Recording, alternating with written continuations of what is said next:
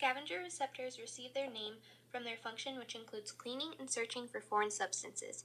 Scavenger receptors are part of the innate immune system, which is the disease-fighting system you are born with.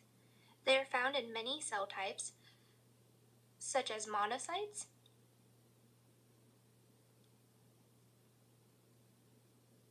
macrophages,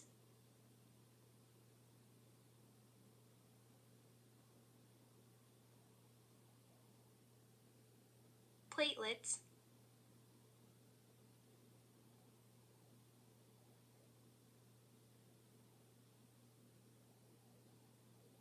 and smooth muscle cells.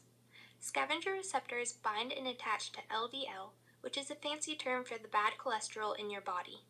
In the bloodstream, a monocyte that is in contact with LDL binds with a scavenger receptor. Once the scavenger receptor is bound, the macrophage turns into what is referred to as a foam cell. The foam cell then rests and sits on the vessel wall. If a lot of LDL is present, there may be an accumulation of foam, which then results in atherosclerosis. Atherosclerosis is a disease in which there is a buildup of plaque inside your arteries.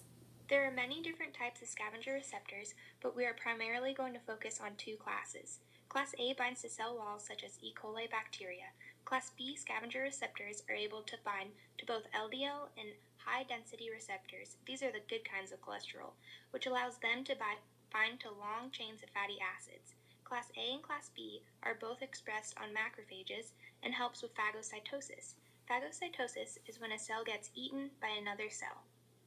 Scavenger receptors act as co-receptors to toll-like receptors, or TLRs. Cells with other TLRs need help from scavenger receptors in order for them to bind to components of pathogens. With the help of scavenger receptors, TLR binds to PAMPs and initiates a cascade of events within the cytosol. The final project of this cascade is a transcription factor. The transcription factor enters the nucleus and encodes genes for both cytokines and pro-inflammatory cytokines. The cytokines are sent outside of the cell, which attracts more cells to that area.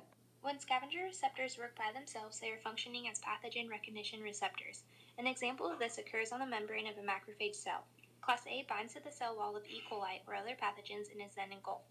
Macrophages contain lysosomes, which are packaged up acidic bundles that help eliminate pathogens. Lysosomes enter the pathogen that is containing the receptor and release its acidic contents before fusing with the pathogen membrane. This destroys the pathogens.